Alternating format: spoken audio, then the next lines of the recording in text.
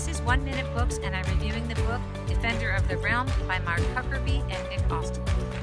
This story is about a prince named Alfie, and he's a twin. And he's the oldest of the princes because he was born 10 seconds before his brother, which means he's supposed to be the heir to the throne. The thing about that is Alfie really doesn't want to be the heir to the throne. I mean, his brother is smarter, he's better with people, he's more athletic, he's good at everything, and Alfie just feels like he's just not good enough to be a king. But when a lizard kind of dragon thing attacks their city, he might just have to change that and actually be ready to become the heir to the throne. This book is full of action, it's got humor in it, it's a fantasy.